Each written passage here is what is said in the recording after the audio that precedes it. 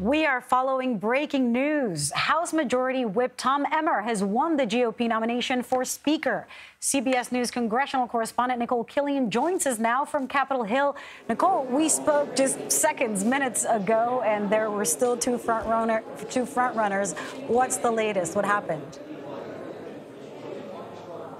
Well, according to GOP Conference Chair Elise Stefanik, she just congratulated Republican Whip Tom Emmer as the Speaker designate. So that means he is now the official nominee for the House Republican Party in terms of Speaker. Now, what we are waiting to find out is whether or not they will try to coalesce behind him while they are in this meeting. You'll recall in other instances where we have had a Speaker designate, there have been some debates about making sure House Republicans are united behind that candidate before they go to the House floor. So that appears to be the discussion that they're having right now. I talked to some members about that, if it was important to coalesce around someone before they head to the floor for an official vote.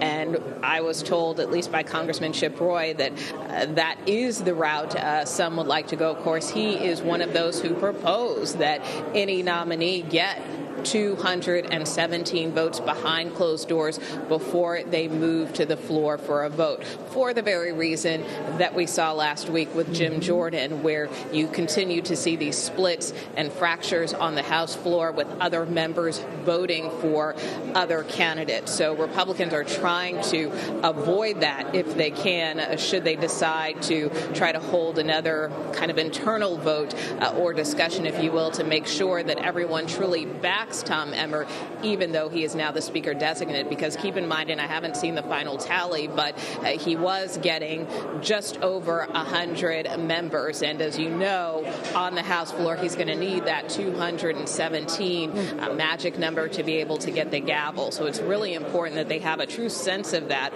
before going to the floor. So that's where the current process stands. All right, Nikole, I know that former President Donald Trump called him a big fan of his, but he didn't explicitly endorse him. Emmer is not an election denier. So talk to us about just how relevant does the figure of Donald Trump become if he becomes the Speaker, if Emmer becomes Speaker? What does that tell us about where Congress stands in terms of the power of Donald Trump? Well, I think it's an open question mark, particularly after last week, where we saw the former president really put a full-throated endorsement behind Jim Jordan, and that ultimately was not enough to get him across the finish line. And so how much does a Trump endorsement matter in this race? I think, you know, one could argue it helps, but one could also argue that it hurts or may not make as much of a difference. I mean, ultimately, this is a decision that has to be made by rank-and-file members. And at this point, this really is kind of a come-to-Jesus moment for House Republicans, where if they want to move forward in this process, they are going to have to come together. And the former president is not here. He doesn't serve in Congress, so it's really not a vote that he has in this race, even though he may have some skin in the game in terms of who he would like to see in the position. But there is a growing sense of frustration that this process has dragged on long enough. I think that is why you saw the process this morning move relatively quickly, even though we had the most candidates we have seen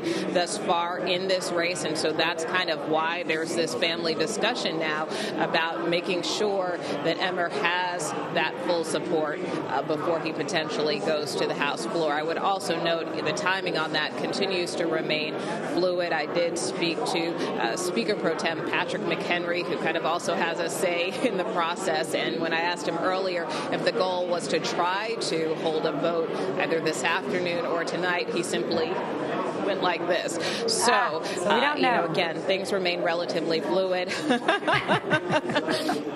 But, you know, that is, again, why I think you see Republicans continuing to meet behind closed doors to see if they can kind of shore up support behind Emmer before making that next formal move. Well, we can keep doing this all day, or at least up until America decides. Nikole Killion, thank you so much. We'll wait for more news from you.